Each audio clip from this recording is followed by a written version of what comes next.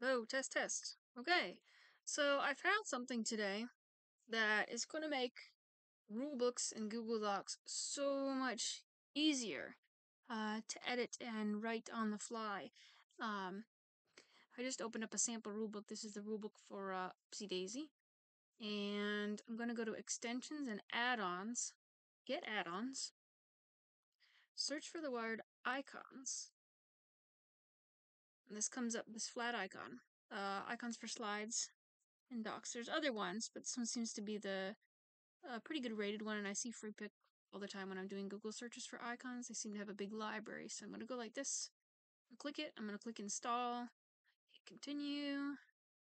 It's going to ask me what account. I'm going to use my Small Free Games account. I'm going to say continue. I'll let it have permission to look at all my stuff. And then it's going to install. Okay, and then it's going to show me how to use it, but I've already done this. So, what this does, Emily, why does this matter? Because there's a lot of times in rules where, people are going to read your rules when they first open up your game. They're also going to go back and scan your rules for what they need. So it's often uh, useful to put icons in line like this when you're referring to a particular game-specific term that somebody might not know. Like I've got these aphid symbols. Um, I've got these bugs. I've got a symbol that says a bug of any color. I've got one that says ladybugs. I have one that says bees. These are all things that I created separately as Google drawings. Like individually, every little bar and line and everything. I've also done it before where I've used emojis, which sometimes show up in Google Docs. Sometimes they look different on different phones. Well, what this new extension is going to do is if I want to insert a symbol, let's say I want to insert a flower here. I'm going to go to Extensions, Icons, because I just installed that. I'm going to go to Start. And all I have to do up here is search for an icon. So I found an icon. Let me just show you, though, what the search results look like. I can get all these flowers. Look, I made this icon. It's a pink flower. Look at all the different possible pink flowers that are here. 302 different flowers. So I can search for flower. I can search for pink flower. I'll get a pink flower coming up. I can just search for flower. Now, some of these are emojis and they're kind of like pre-colored. Other ones, if I select them, I can actually select what color they are. I can even add a custom color. So let's see, I don't have the hex code, but let's say that looks pretty close to the color of my flowers in my game. Okay, I insert the icon. It pops right in there, in line, and close this out. I can go to image options. If it doesn't pop up automatically, you can click up here, and you can set the height. I use 0.15 a lot because it just seems to be the right size. And bam! It goes right in there. Let me put it in there. Boop. How cool is that? So, this means that instead of having to do a bunch of graphics work, I can just simply, if I need to add an icon into my rule set, I can go, let's see if they have a leaf. Let's just try this. Icons, start. Let's search for leaf. Look at all those leaves. Holy cow. And again, I can make it any color I want, or I can pick sort of a similar style. I could have picked a similar style to the flower I got. I might, want to customize it. I'll probably pick something like this. Pick a color that sort of matches the green in my game. Again, I can get granular down to exactly what color I want this to be. I can insert it. And boopity boop. Where'd it go? There it is. There it is. Oh, wait, where did it go? Let me delete that. I might have screwed that up. Let me just back. Let's Control Z that for a bit. Okay, let's do the flower. Start. Bring it up in my history, which is super useful. Let me just grab a green. I do wish it would save the color so I can insert it again. Oh, and you can select the size. Look at that. I didn't even notice that. So let me say 16 point is pretty small. And I think it's just going to insert where my cursor is. There you go. So you can go by points if you want it to kind of match your font size. Or there we go. So rather than creating all these little icons from scratch, look how fast that works. So I'm going to leave these as my custom icons because I've already done that. But I'm going to definitely be using this in new rules. There's a lot of rule books I've been reading recently where they will say like, pick up the terrain tiles. And it's unclear what a terrain tile is. Maybe you have 4 different shapes of terrain tile, or 4 different shapes of tiles in your game, and you want to point people directly to what that tile is. So let's say that tile is a square. Bam. It's a square, sort of desert tile. I'm looking at you, Katie, because we just went through your terrain game. I can insert that. Boop. Now you have a symbol that represents that component in your game. So like pick up 5 terrain tiles. You know, make a grid on the board. Let's say you've got 9 of them. Make a 3x3 grid on the board. Now you could like organize the, let's see, space tiles. Spaceship tiles. By color. So let's say you have spaceships, and your spaceships in your game are hexagons. I can search for hexagon. Ta-da! And I can make it any color I want. This is so cool. Okay, so let's say we want it to look like this. And we want our spaceships to be purple. Or let's say this is the generic hexagon color. Let's say that's what we use to refer to hexagons in our game, or to spaceships, sorry, in our game. And, oops, I should have clicked 16 point. That's okay. So I'll go down.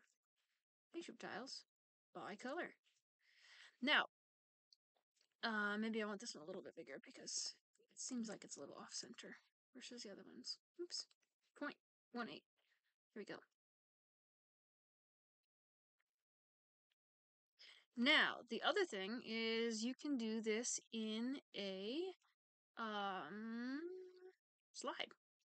So, if you wanted to make your whole setup diagram, you could go into icons for slides, and you could grab that exact same. Actually, let's do it this way. Let's insert a new Google drawing. And, oh, nope, it won't work with drawings, I guess.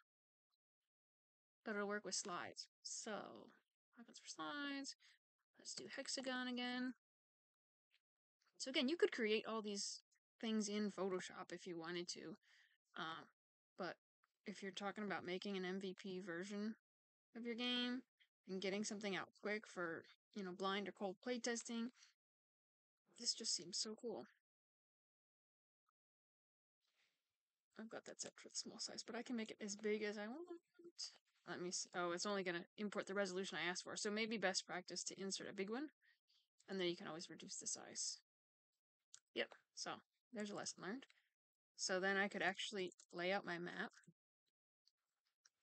Like, I'm on my way, no graphics abilities whatsoever. I'm on my way to creating a useful setup diagram.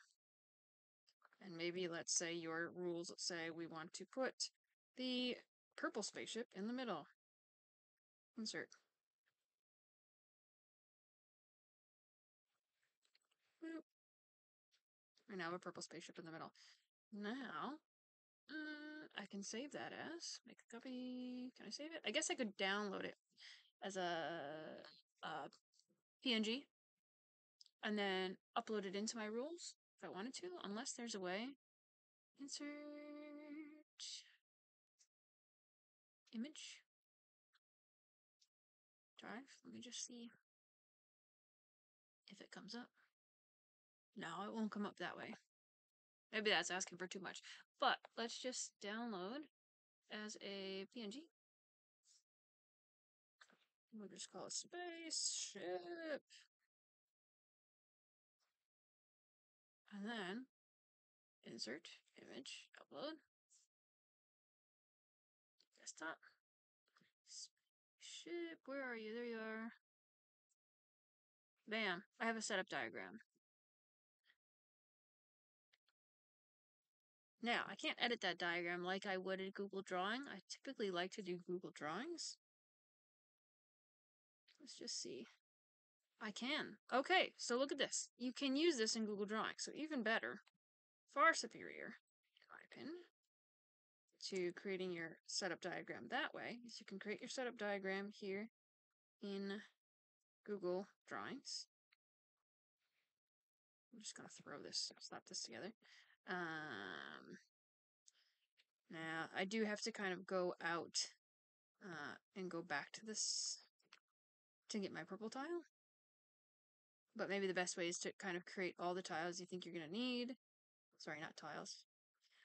Icons you need. Just kind of create like a document with a bank of them, or like put it on the last page of your rules so you can always copy paste them. Go, and I could scale that exactly to the size I wanted if I wanted to, save and close.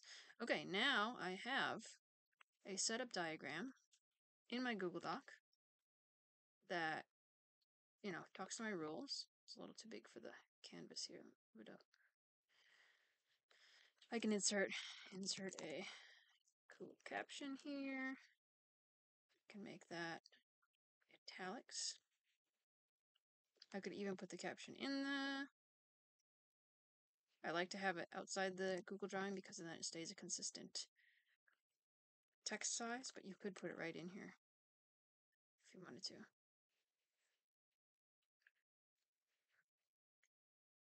Now there's your setup diagram. You can make it bigger, smaller, you can move it around, you can do all kinds of different stuff to it. And if you've got a problem, oh, you know what, my spaceship tiles are now orange, maybe. Then I can just grab another icon, put it in there. Or maybe I want a terrain tile from Katie's game to go in there. So I can grab a terrain tile and put it in there. Again, I think I've just learned I would import all of them as 128 pixels, and then you can always make them smaller. But you can adjust this. So let's say we want to make a setup diagram, and like that's the starting position of that orange thing. And I can just copy it and say, after the first move, they've moved it, 2 spaces counterclockwise.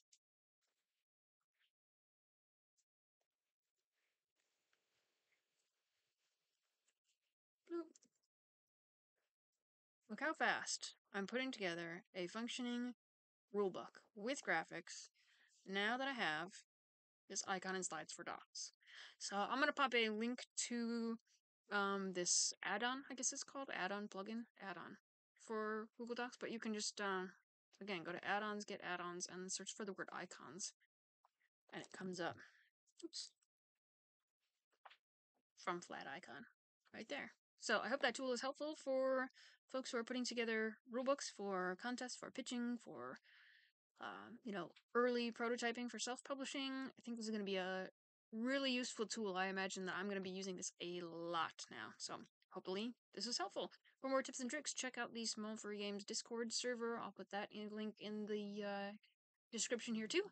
And yeah, join us for rulebook read-throughs on Saturday mornings where we go through rulebooks and critique them and see if we can learn the games just from the rulebooks and help designers improve. And yeah, keep on making great games. Stay in touch. Bye.